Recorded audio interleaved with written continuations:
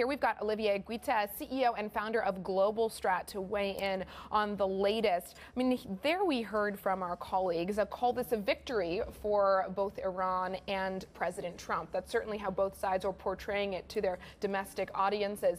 Is it really possible that this is a victory for both sides? In this case, I would disagree that it's a victory for Tehran. I mean, this was the first response from the West since 1979. The Americans had a complex since the Carter administration after the take of the embassy and the debacle of the operation that ensued to ever strike Iran. And that's the first time that the West has retaliated against a war that has been going on for 40 years. So we were all talking about, World War III. But there's been a war of attrition from the regime in Tehran since 1979 versus the US, France, and the UK, namely.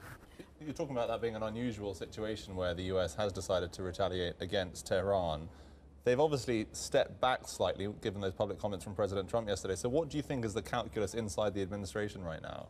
Look, a couple of things. I mean, we've seen that President Trump has been extremely prudent when it came to retaliation. After the US drone was taken down by Iranians, after the attack on Saudi Arabia, everybody thought that he would retaliate it, and he didn't.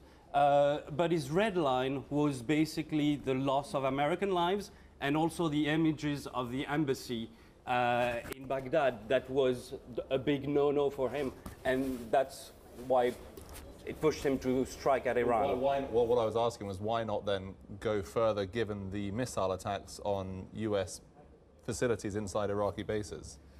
Because I would put to you that this was a calculated move from both sides. I mean, the Americans had 3 hours to go away for them to avoid any loss of lives.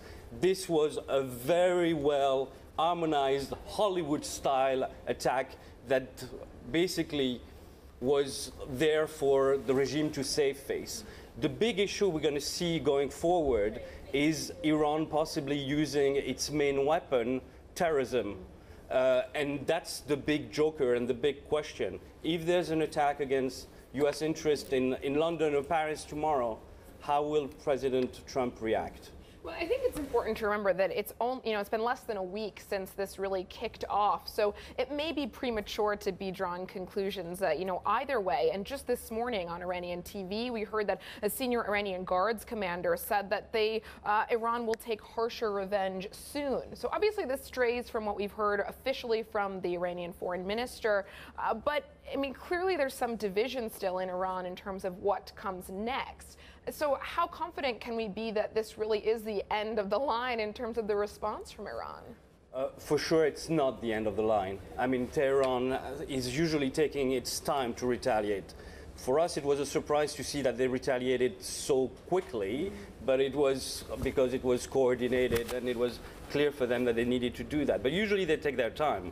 And there's no really action that is not going to be taken by the regime.